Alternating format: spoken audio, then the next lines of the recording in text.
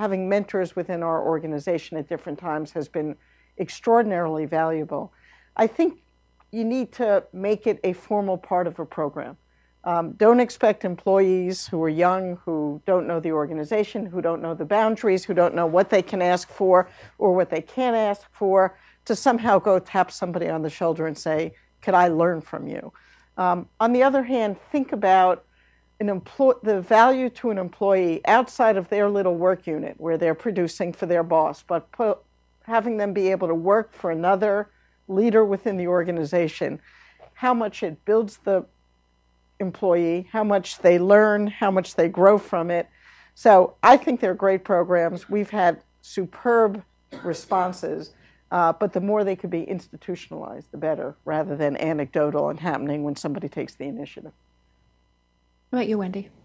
I can mention that long before I really thought or got anybody's advice about how important it would be in my early career to have mentors, one of the things that happened is I got pretty plugged in, first with one and then another and then with a third professional association. And it just happened that I developed mostly male, but in one case a really amazing and almost unique woman leader in the organization who kind of just started mentoring me, and the relationships all, happened organically. And then at some point along the way, I realized, oh, look, it's happening, and now it's my turn to cycle around and give that back.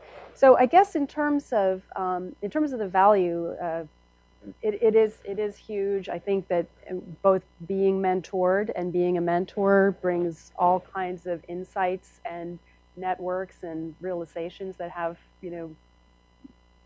tangible value. Plus, I just think it's the right thing to do, and it's yet another form of engagement, which in itself is just intrinsically motivating. And I think for those who are especially students or early career professionals, I would say go forth and go doing what you do with organizations or other affiliation type groups that you gravitate to, and then just try to look around and say, where's the mentoring happening?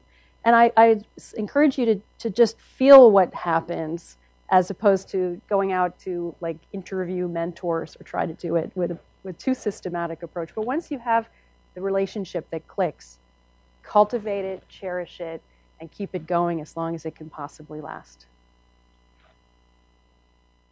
I love that answer. And there's probably nothing more annoying to me than someone running up to me in the hallway with their blank piece of paper and pen and saying, Marcy, will you please be my mentor?